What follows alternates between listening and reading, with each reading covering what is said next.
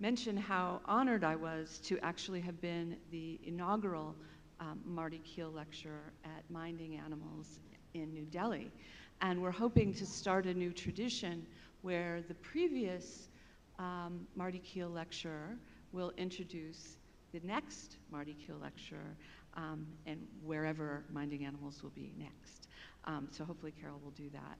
Before I introduce Carol, who really needs no introduction, I want to just say a little bit about who Marti Kheel was and her importance in thinking about feminist concerns for animal rights. She was actually the founder of Feminists for Animal Rights and was a committed and bold activist, but she was also a really inspirational theorist, and she was quite inspirational for me. In the very early days, she wrote a very brave piece called Animal Liberation, a Circular Affair, in which she was trying to suggest that the debates between environmental ethics and animal ethics needn't be thought to be at odds. And I found that really inspiring. That work ultimately became a dissertation for her, and she wrote a wonderful book called Nature Ethics.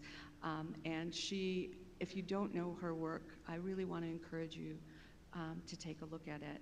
And it's quite an honor for us to be able to honor her at this Marti Kheel lecture.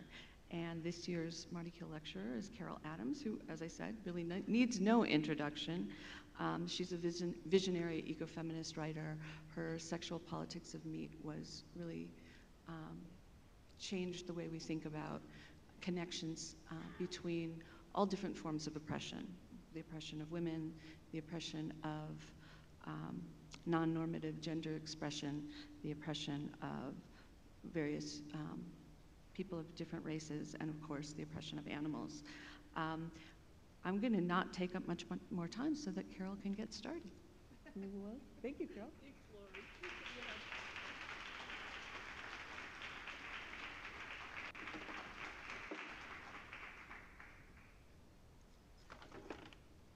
Good morning. Got to get my watch in place. I wanted to make a couple announcements for all of you. The first is, while you can see who the invited talks are, if you want to know the titles for the invited talks, it's in this sheet of paper that's in front of your booklet. So I know that the names are all familiar to you, but if you want to know more and have to make a very difficult decision, do that. I want to thank Anna Christina as well. What an indomitable force who came up against many, many, many forces that wanted to defeat her. I want to thank Paulina for the hospitality of this university and Rod for holding it all together. I thank Lori for her work, her important friendship with me and Marty, and her ongoing support of ecofeminist writings. I want you to know that the Board of Directors of Minding Animals has adopted a diversity and inclusion policy for Minding Animals. This policy is on the website under the Policies tab. I know you can't access it right now, but we want you to know we want this place and this time to be a safe and inclusive environment in which everyone feels comfortable. And if you have any significant issues, you should feel free to email our disputes counsel at mindinganimals@gmail.com, mindinganimals@gmail.com, or you may also approach a board member to talk with us if there is any issue you wish us to address. Finally, thanks to a donation from someone who loved Marty, we have these books available for graduate students, undergraduates, postdocs, and activists. If you did not get your book last night, we have them in the front, before you go get your coffee. I got to sign some books. Don't hesitate to get Lori's signature too. She's here till next week. Okay, Mongrel honesty. Mongrel honesty, the politics of purity in oppressive times. So, greetings from the resistance in the United States. Like many others, I'm a mongrel in the resistance, being both a vegan and a feminist social justice activist. I wish they were synonymous, vegan and feminist social justice. And some of us are working on that. At this time, each identity, vegan and feminist social justice activist, are held in a delicate dance of critiquing the other. And here's the thing, Marti Kheel recognized that. This is when I met Marti in 1990 at the first march for the animals. Marti's contextual ethical approach described how truncated narratives work. Wrenching an ethical problem out of its embedded context severs the problem from its roots. In a sense, we are given truncated stories and then asked what we think the ending should be. However, if we do not understand the worldview that produced the dilemma that we are asked to consider, we have no way of evaluating the situation except on its own terms. Before we ended up with a president of the United States and staff who lie, outright lie, we had truncated, incomplete narratives that determined frameworks that limited insights and discussions. Marti identified that. The term mongrel references animality in connotation and denotation. I want to affirm the mixing that mongrel means while refusing the negative applications that attach to this. Specifically, mongrel honesty is my response to one truncated narrative, purity, and the counter-purity narratives that decontextualize our lives. I'll suggest a few of these counter-purity narratives here and return to them. How can you defend veganism when there are food deserts? Note, some have critiqued the term food desert for inappropriately using a kind of terrain that is not actually unnatural to represent a conscious failure to invest in low-income neighborhoods. As a whole, I don't think it's vegans who failed to invest in low-income neighborhoods. That veganism is white, because apparently our critics only read the gossip pages about white vegan celebrities and not books or noticed websites like Black Vegans Rock. Veganism is hard. We'll return to this. Vegans are exterminists. It's really soy and almond milk that's destroying the environment. The result is that a river of disdain and disparagement runs through the term purity that couples with the idea that we vegans are the pure ones. We are the ones destroying the environment for humans and non-humans. My title is inspired by this book, Terrible Honesty, Mongrel Manhattan in the 1920s. It's a wonderful and vital book. During the 1920s, the United States became an urban nation, with New York the largest city in that urban nation. Simultaneously, there was a recognition that African American heritage of folk and popular art was at least as long and comprehensive as any white American could boast. The author describes how conservative race ideologues of that day used the word mongrelization to describe with horror the imminent era of miscegenation. Douglas's goal was to show how at the moment that America at large was separating itself culturally from England and Europe, okay, and she uses America because she says it was more cohesive than the United States, but all of us know that for the United States to take the word America completely disregards Mexico and Canada. So I'll just want to footnote, I don't agree with her. She says, Black America, in an inevitable corollary movement, was recovering its own heritage from dominant white culture. What is known as the Harlem Renaissance was a part of this, but also the introduction of the blues to a wider audience through the appearance of 78 records. And uptown Manhattan became a Black metropolis. The honesty part, it's a phrase from the mystery writer Raymond Chandler. He called terrible honesty to name an ethos of accuracy, precision, perfect pitch, and timing. My goals are not literary historical,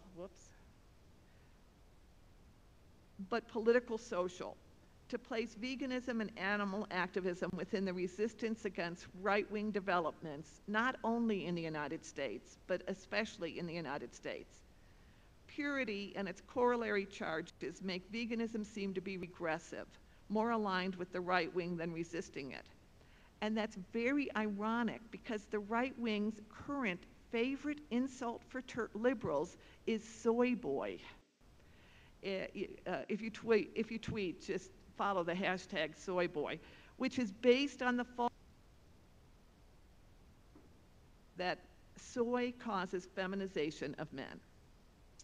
And it gives a whole new meaning to the sexual politics of meat. These are the kind of conservative views of vegan men. But I don't need to tell you about that. So purity is always scanning for lack. A mongrel lacks parents of the same breed. A vegan lacks non-vegan foods. I could not give up my hamburger. An unwed mother lacks legitimacy. A vegan lacks enough protein or lacks complete protein. So you get the idea. The mongrel is the trickster, throwing off bloodlines and pure breeds. Besides the fact that breeding animals creates pet overpopulation, it also creates a tendency to certain malformations in dogs. Throughout my life, mongrels appeared in our town. It was suspected they were being dropped off from Buffalo, New York, the city 40 miles away. This dog, my childhood dog, Cyrano de Dog, turned up one day in 1962. What kind of dog is he, we would be asked. Dog by committee, we might have said, because his tail answered one way and his snout another. He was both, he was all, he was merrily mongrel. In my childhood, go home, Cyrano, were the three most useless words in the English language. He was a slayer of pride and also a persistent porcupine predator, losing not once but twice to the quill-equipped prey in one summer. We had to have him anesthetized to have the quills removed from his nose. The artist who lived across the street from us loved to add him to paintings. Can you see him running there? And she even sculpted him. He has survived all these years and lives in my study, though he lost a part of his head at some point. I began to consider the issue of purity versus mongrelization after what had started as an innocent meetup for coffee. I was meeting two professors for coffee and bagels near the campus where one of them teaches. It was the morning after my Sexual Politics of Meat slideshow presentation on the campus. The two people I was meeting have contributed to animal studies in substantive ways, and I'm going to leave it that indistinct. By the time I got there, they had gotten their bagels, coffee, and a table. It was a crowded place in the morning, and one of them waited in line with me. As I got to the front of the line to make my order, this person pointed out how delicious the specialty cream cheese of the day was. And just like that, the chasm between us appeared. The scholar only recognized the chasm later at the table as the two of them discussed the taste of their cream cheese on their bagels and how delicious it was. And then they looked at my hummus. So they looked at me, arrested in their bites of their bagels, and how did they explain the chasm? By referring to my veganism as purity. I might have said to the two scholars, I guess you haven't read my book, and just left it at that, but I did not. The idea of purity implies, to begin with, that we vegans are Don Quixotes tilting at their own windmills when our time is needed elsewhere, perhaps on protest lines. How is a practice made rigid, unrealizable, and undesirable when a suspected attribute becomes the accepted yet dishonest way for that practice to be discussed. Now, there have been some answers to the purity discourse by very talented scholars. Eva Girard suggests it is epistemologically disruptive veganism, challenging traditional humanist hierarchies and unsettling the ways that certain groups are designated as legitimately exploitable. Richard Twine argues further that veganism is not conceived by its practitioners as a manifesto for purity, nor as an ethical endpoint, but as an ongoing everyday ethics which attempts to commit the least harm within complex contemporary systems of production and consumption. And film scholar Annette Pick suggests that veganism is, in its very incompleteness and imperfection, a conscious participation in the world. She argues that veganism is a labor of love and justice, one which works hard to see clearly not only the webs of interspecies relations as they are, but also as they could be. The work of justice, Pick suggests, necessarily entails some untying of knots. These are all excellent and thoughtful responses, and maybe I could have left the argument to them. But then this past year, 2 books came out, and the authors appeared to see themselves as offering a middle way, reassuring everyone, you can care about animals, but you don't have to become a vegan.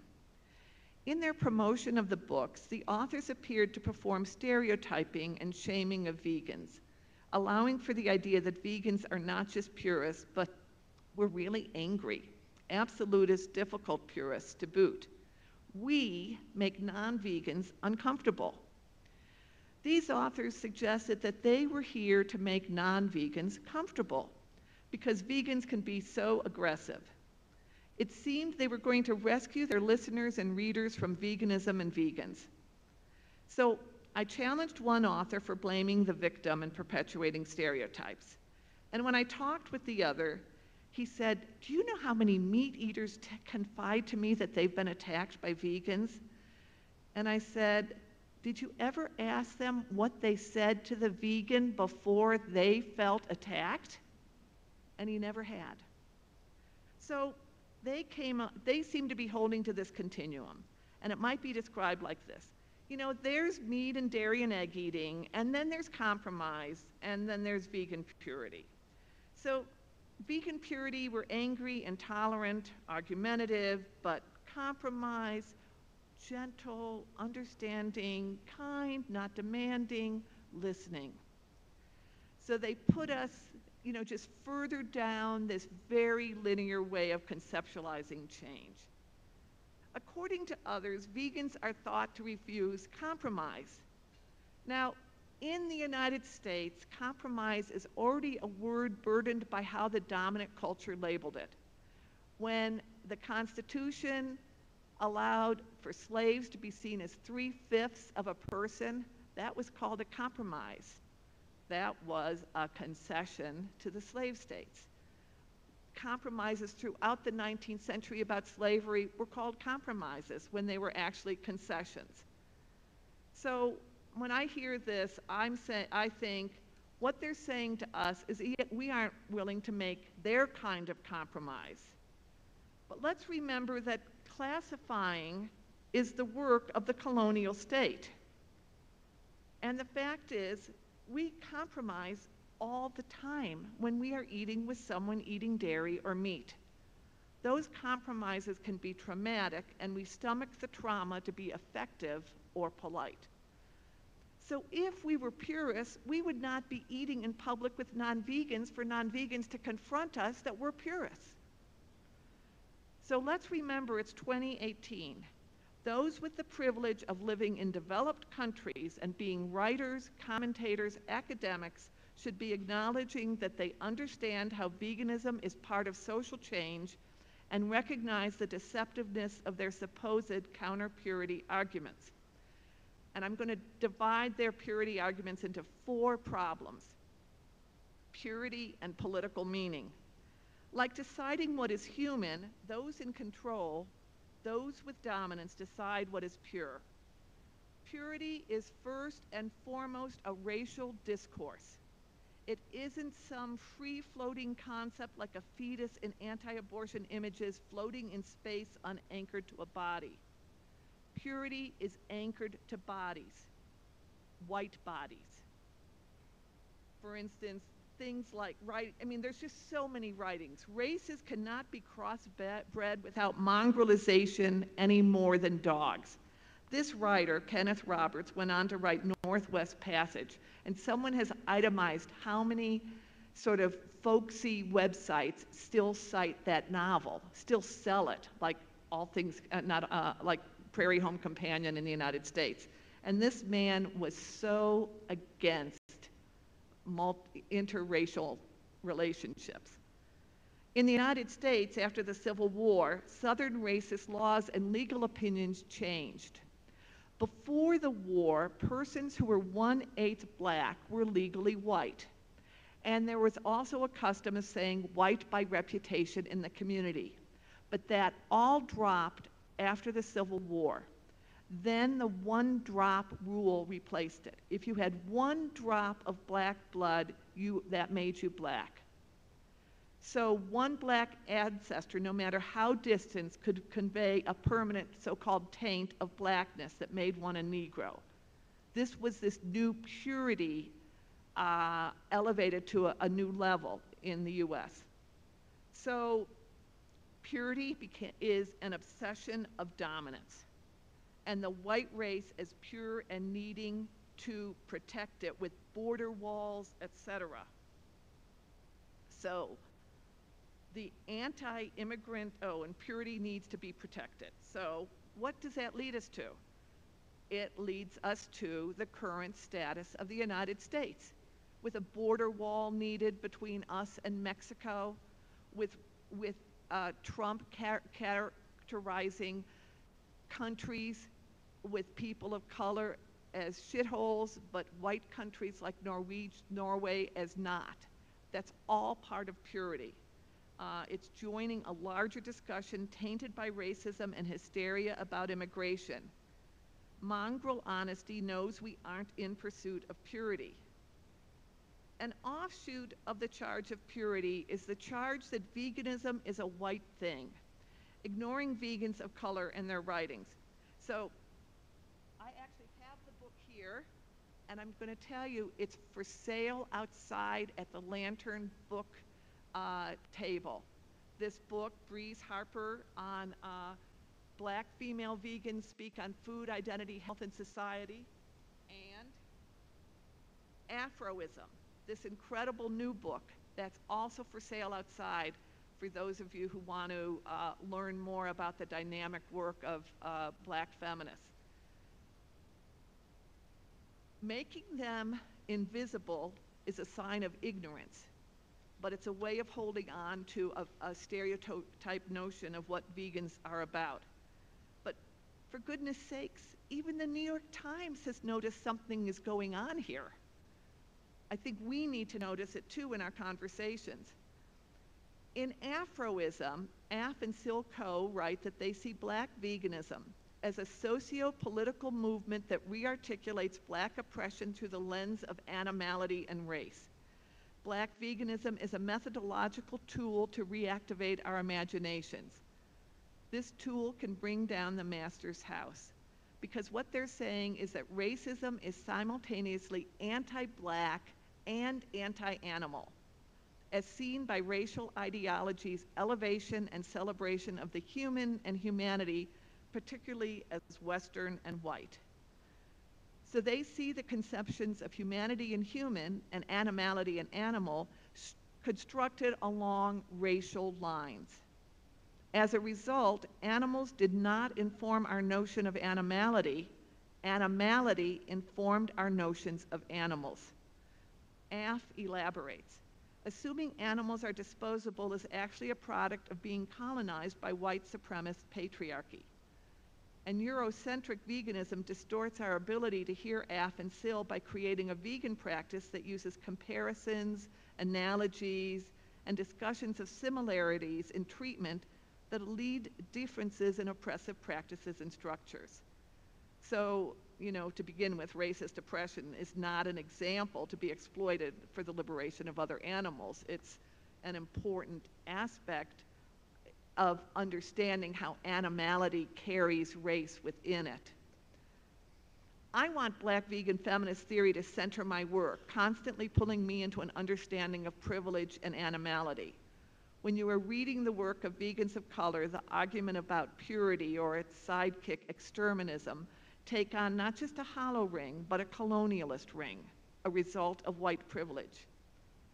We need to recall what foodways were destroyed by white colonialists. The food heritage of indigenous pre-conquest Mesoamericans was destroyed, like the land itself was overrun. And the food practices that chefs like Bryant Terry are trying to reintroduce as foods of the African diaspora. So the charge of purity is a double hubris, defending colonial ways that have promoted meat and dairy and ignoring the food ways of people of color. About that cream cheese. In By Any Means Necessary, Tracy McWhirter points out that what is called lactose intolerance and seen as a deficiency is in fact a natural developmental occurrence experienced by the majority of the world's population. The Food Empowerment Project objects to the term lactose intolerance, which problematically implies people who happen to be predominantly people of color are abnormal if they do not digest lactose. They prefer the term lactose normal. Their definition is lactose normal refers to people, often people of color, whose bodies do not digest the milk of a non-human animal. This leads us to another issue, the second one, purity and issues of control. Issues of purity matter to oppression because they justify control. Purity is an obsession of dominance when it comes to women as well. There is such a burden on women in a patriarchal culture to be virgins, to be pure. The notion of it, that you have to stay away from women and not be dirtied by women and women's bodies that have already been animalized. That the Vice President of the United States won't eat alone with a woman except his wife is all about purity. Remember the classical writings, you are the devil's gateway. We were the temptress who brought some away from purity. We brought the downfall of humanity through the fall. So women are impure to begin with in the conceptualization, or must work so hard to be pure. Pure because who makes us impure? It's not us making ourselves impure. Well, that's a whole nother thing, sorry. All right, here's purity. A woman not even born of a woman. This is Aphrodite, who's born out of the sea. And here's a takeoff on this. This is milk from a cow who does not even have breasts. This is how purity gets repositioned, in popular culture. It's like Woody Allen's fixation on teenage girls. Legislators want to control young women's sexual options because they want young women to stay virgin, pure. It's thought that abortion politics around the world is really about an obsession about teenage girls' sexuality. Then there's the argument for purity from anti-abortionists.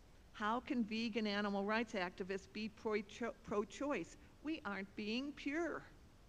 We aren't trying to be pure. We are against forced pregnancy for any female of any species. Because let's remember what the opposite of pure for women is, bitch. One definition of bitch is someone available to be impregnated.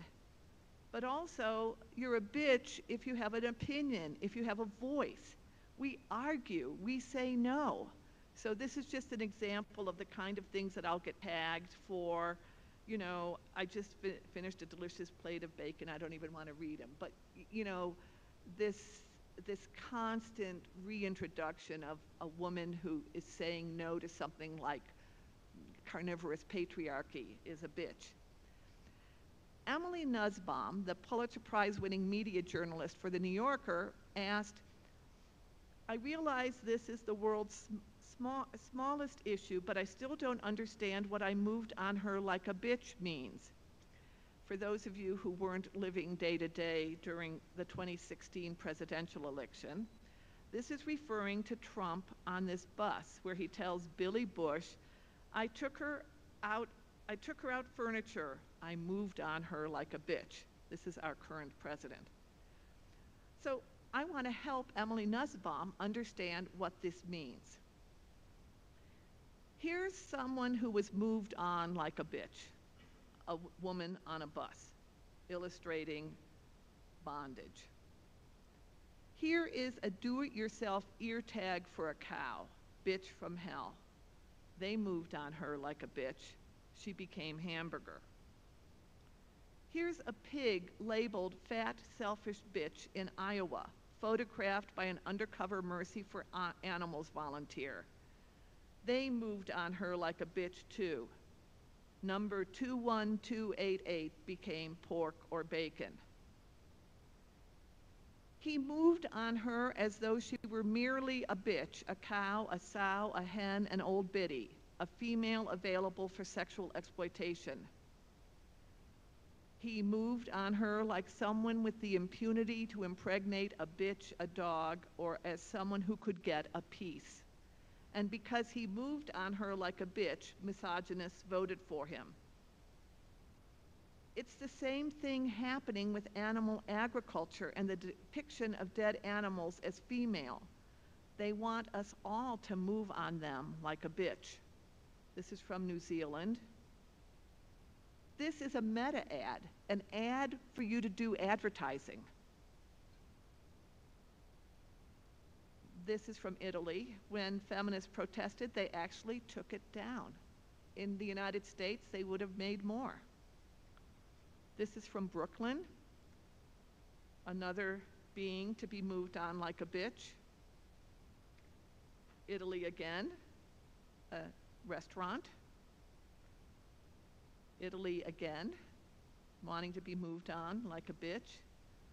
Southern United States, lots of fixation on fleshy female bodies in barbecues.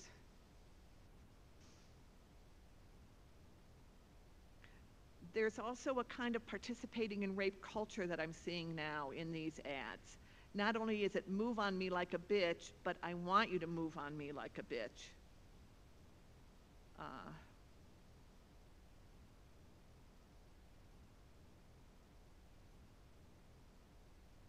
From Portland.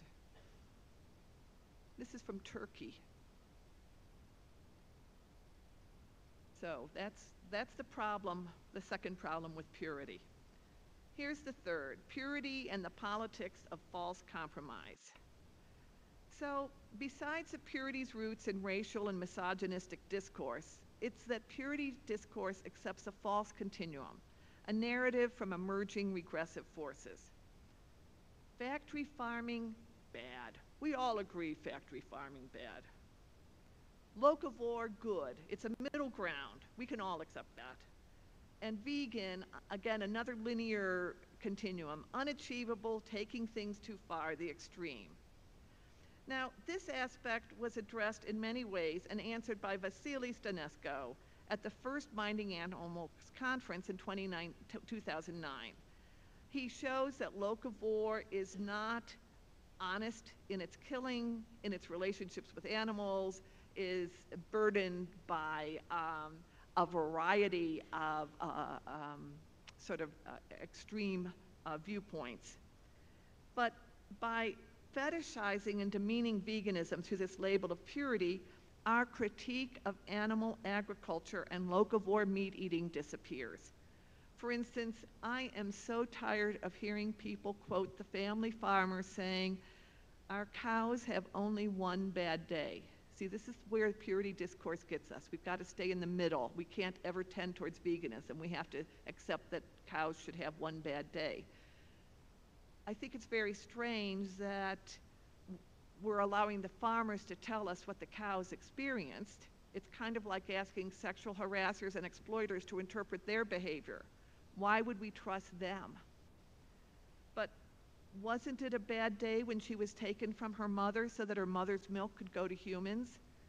These next three photos are from Joanne MacArthur, who's here. I hope you make sure to hear her while you're at Minding Animals.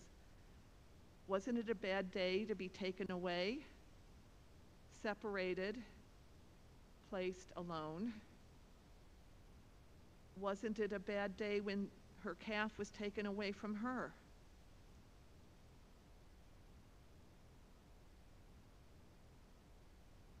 A whole group of residents of a small town called the police because they heard strange noises. And it turns out it was cows.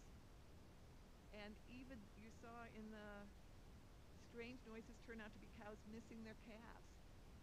The headline of the newspaper was sympathetic, and they had to retract some of that later on and say, oh, no, the cows weren't there was nothing bad was happening. Wasn't it a bad day when she was forcibly made pregnant again because her milk was drying up, and then again? Wasn't it a bad day that she was both pregnant and lactating, which is kind of like jogging for 6 hours every day? And wasn't it a bad day each and every day that she's producing milk because she's been bred to produce more milk than is natural to her body? And so the weight of her udder causes strain to her backs and hips, and she might not even be able to walk easily. And wasn't it a bad day when she got an infection, and because the organic farm did not use antibiotics, a few days were spent discussing options before they decided that though she was only 2.5, she would have to go to slaughter. And that's all to make cream cheese. David Foster Wallace, in his classic Consider the Lobster essay for Gourmet magazine, owned up to his discomfort holding the belief that animals are less morally important than human beings, and appended this footnote, meaning a lot less important, apparently, since the moral comparison here is not the value of one animal's life versus the value of one human's taste for a particular kind of protein, like cream cheese. And so we find anti-purists making their compromise, not just locavore, but they'll tend to take food from factory farming if that's all they can choose, like that cream cheese. So their critiques and all the purity offshoots, it's hard, food desert, exterminism, reflect a failure to incorporate a feminist ethic of care. It's not recognizing an understanding of why someone might be a vegan, that it's about relationships and it's not about our bodies or some supposed privation, but about connection and empathy. The choice is framed as either or. I will care about this and not that. This is their purity creating that framework. To see our caring as separation from the human community rather than involvement or engagement. I could have said again, I guess you haven't read this book I co-edited on the feminist ethics of care, but I didn't. So what does it mean to the animals being used for food? What these anti-exterminists and anti-purists continue to approve of is the sexual exploitation of animals in obtaining the sperm and forcibly making females pregnant so that they can be moved on like a bitch. So this was sent to me by Julia Gutya, who is here today, and I've used it in one of my books. She wants you to move on her. She wants to give you one more pig per year, even though in reality she can't turn around for 2.5 years. And this is an actual ad on Facebook from 2 years ago for a job in animal agriculture. This was sent from Soon Borkfeld. Thank you, Soon, who's also here today. So let me just say, if you see any of these over the next 3 years, send them to me, please. But this is moving on her like a bitch. This is an example of what I call chalk misogyny. Chicken is better than that chick who said she'll die for you. Chicken actually dies for you. So politically, I mean, this is also part of rape culture, but politically, how do you argue for a being seen to be without dignity? They are what we have done to them and become so lowered in status, we can not acknowledge how they might have lived different lives, lives with dignity, because we need them to be who they are in captivity. So finally, there's purity and the politics of the personal. So the idea is that purity reflects a problem, a hang-up, an individualist response, as opposed to compassion or an ethics of care, a process that includes grief. That purity is an ideological overreaching that depoliticizes, they're depoliticizing us. It's causing the animal to disappear.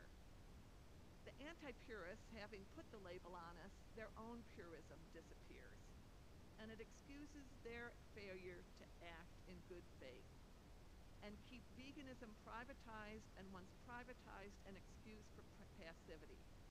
Since we cannot live purely in this world, labeling veganism as purist offers a way to justify maintaining the violent and destructive status quo. Also, it comes with synonyms: hard, unachievable. So we have this result of intellectual passivity. It's unachievable. Why try? Moreover, someone who tries to achieve the unachievable is out of touch. It's unattainable and thus in error, so no one need participate in something predisposed to error and failure. Reflects personal dispositions while suggesting vegans have personal issues. They decide it's unfeasible because their own standpoint defines feasibility. What they view as impractical, purity, because they lack the imagination of how to do it, how to say no to cream cheese, or how to conceptualize the cow, who in the sexual politics of meat I referred to as an absent referent. The other thing is that the ends purity is trying to achieve are not worth the means. It's hard. Just to clarify, this is not being said to me by people who live in low-income communities who have to take 2 buses to get their vegan food. This is being said by middle-class people who have access to vegan food. The last time I saw Marti was at the first Minding Animals conference in 2009. We went to dinner. We spent most of our time discussing caregiving. Each of us was participating in caregiving for parents when suddenly this is your life and your love and your responsibility, of course it's hard. But being hard never enters into the equation of whether you do it or not. You do it because it's the right thing, and this is where the relationship evolved. This is part of entangled empathy, as Lori has identified it, that our agency is constructed by the relationships we are already in. If non-caregivers talk to caregivers about caregiving the way non-vegans do to vegans, we could see the ridiculousness of it. Oh, I couldn't give care to my mother who has Alzheimer's. That would be too hard. I can't imagine someone saying that. No one has ever said that to me. In all the discussions I've had about caregiving over the years, no one has ever said, I can't be a caregiver of my loved one because it's hard. It's immaterial to what we do, to whether what we do is important.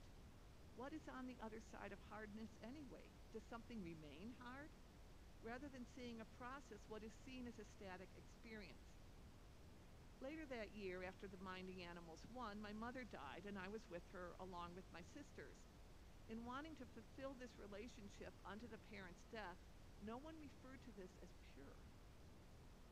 Footnote, I have written about caregiving and its influence on my veganism and my veganism's influence on caregiving here. Critical Inquiry. I think it's available online in a PDF, Towards a Philosophy of Care Through Caregiving. And with Lori, I developed a paragraph about how my caregiving deepened my veganism. It affirmed my veganism, and my veganism kept me centered during extreme moments of caregiving. So when we did this book, Never Too Late to Go Vegan, we included the first chapter ever written, really, on veganism and caregiving, giving advice to vegans who are caregiving. The charge of purity drives out more nuanced narratives. We know we cannot be pure, cannot stop being beneficiaries of a world that takes animals' lives so casually. We're not attempting to achieve some purity of the body or overcome our fleshiness or our embodiedness. The feminist ethics of care embraces this embodiedness. Compassion may be feared to be endless. Then put an end to it by calling its practice purity. But compassion is openness and willingness to be vulnerable on behalf of the vulnerable. How much safer it is for it to be called purity or exterminism than to get into the muck of what it means to care. By holding to purist narratives, they don't see what veganism can bring to political resistance. And this is my last concern. The accusation of purity and other conceits to promote the status quo, or at least not shake things up too much, become politically regressive. For those of us in developed countries with means, veganism is a part of our resistance. And to use accusations that prevent a discussion about the real issues is dangerous. So, very, very briefly, how veganism is part of the resistance. Climate change and vulnerable populations. We'll have a session tomorrow on climate change. Rod highlighted climate change. But climate change is going to especially affect vulnerable populations. And we know how much of climate change is driven by the demands or the methane and carbon problems of animal agriculture. Vegan food justice, not just a concern for slaughterhouse workers, but for appropriate food for people, and the environmental racism in the placing of hog farms, which is often near low income and communities of color. To recognize misogyny is used in animal agriculture and has been just moved very seamlessly into confirming a sort of rape culture view of women. And it affirms compassion in a time of bullying and xenophobia. Also, vegan is an anti-teleological or progress narrative. And this is important, and I'll just quickly summarize it. There's a big concern that people in the United States especially feel like, oh, our democracy can survive anything. So that's the teleological faith. Nothing, we're always progressing forward. But any vegan could say, this is not accurate. 1/3 of the land mass of the world is devoted to animal agriculture. This is not progress.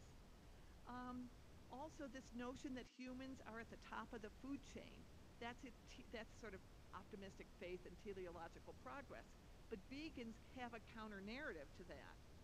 So veganism challenges the fictions that go along with the teleological narrative and perhaps equip us to see the real threats to democracy that can happen when there's an attack on institutions and an attack on the press. We know what it is like to be attacked. We recognize how authoritarianism works, and we are equipped to help the resistance work on that. The first group labeled terrorists in the United States, actively sought after, were animal liberation and environmental liberation activists. And those tactics are now being used against Black Lives Matter, and it was used against the Dakota Pipeline. We've been living with that kind of authoritarian labeling for 20 years. So again, we bring some skills to resistance. I'm kind of proud of my new book, Burger, that considers regressive politics and settler colonialism as they contributed to the growth of hamburgers. After all, the cow is not native to North America, but was brought to this landmass by Spanish conquistadors and English colonists. Dominant, we might say dishonest, histories of the burger leave out colonialism, animals, and violence. And I propose that the hamburger is an exhausted modernist solution to protein delivery. So veganism is also part of the resistance in a very simple way. It helps with stress and depression.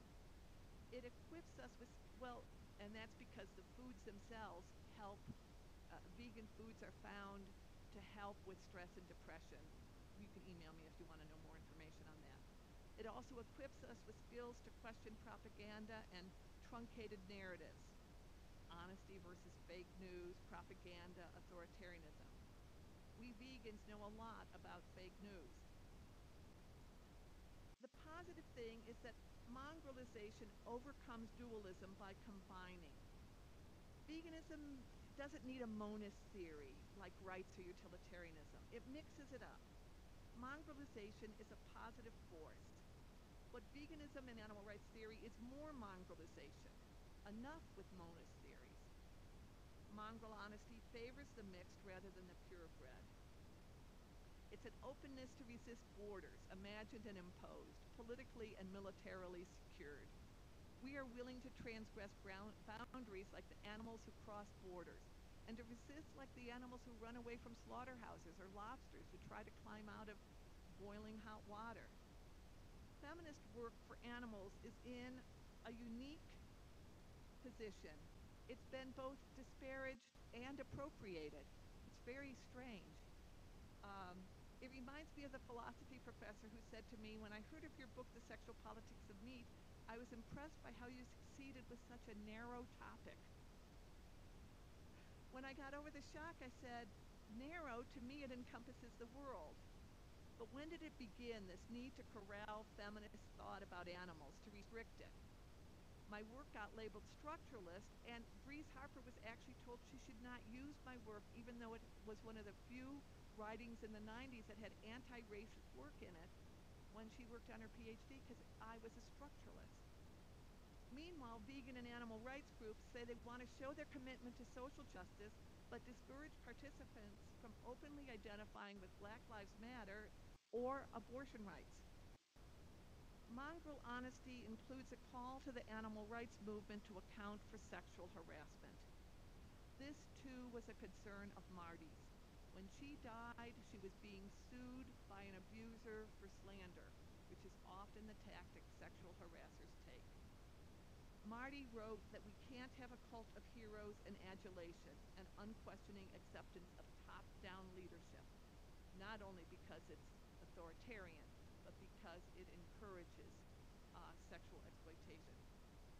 We've recognized now how many of the prominent men exposed as serial sexual exploiters in the United States, including Matt Lauer, Charlie Rose, Mark Halperin, used their power to shape a negative view of Hillary Clinton during the 2016 presidential campaign.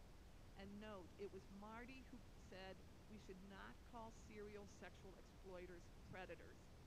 Why are we defaming something animals naturally do? So we've been trying, to campaign on Twitter to stop using predators for all these guys.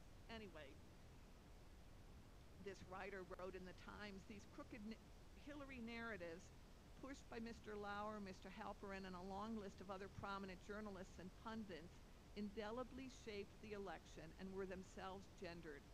Hillary Clinton as a cackling witch. Hillary Clinton, a woman it was easy to distrust because she was also a woman seeking power. And what kind of woman does that? Of course she was called a bitch. In the animal rights movement, do we have something similar going on?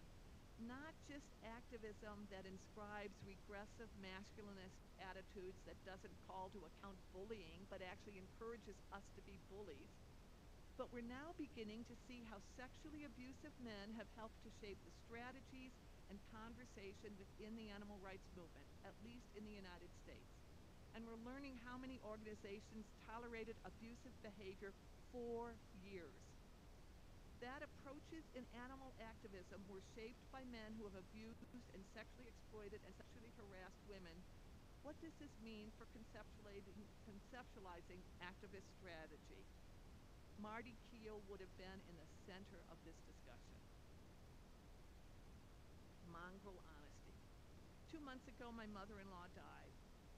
Just before she died, she asked me, am I going to get better? And I would not lie to her. She did not remember she had just agreed to go on hospice care. I asked her, what would better mean for you? As it did in the 1920s, mongrel honesty decenters whiteness and white culture, white privilege, white assumptions, and now the diet of colonizers. When someone says, I'm a purist, I reply, I'm not a purist, I'm a mongrel. Look at you, you strain at and against purism simultaneously. An anti-war person is not a purist if they're against war. We're working against war. A feminist is not a purist if they're against misogyny. We're working against misogyny. A civil rights activist and Black Lives Matter activist is not a purist if they're against racism. We're working against white supremacy. And a vegan is not a purist if they're against the consumption of animals and animal products. We are working against the death and suffering of animals. This vegan is doing this as part of her vision for social justice and sees these all as interconnected. Maybe that's our perfect pitch. And this, to me, is mongrel honesty. Thank you.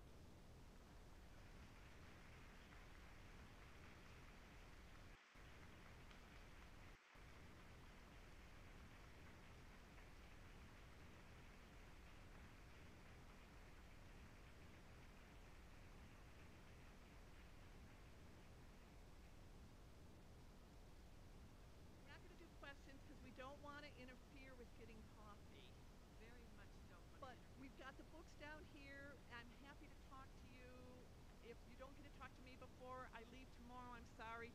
Email me. I'm happy to continue a conversation or begin a conversation with you about these ideas. Thank you so much. Before you leave, this is just a small token of Anna Christina's appreciation and Paulina's appreciation of Carol's participation. So thanks, Carol. Sorry about the air conditioning or the fact that it's cold in here. We can't do anything about that. Also, we have a problem having microphones in here, so we'll need to talk up. And that's about it, isn't it? We have no microphones, air conditioning. No questions. But the later lectures I'm talking about. So we can now go out for coffee. Just please follow the signs, and then have a look at your books for the rooms where you'll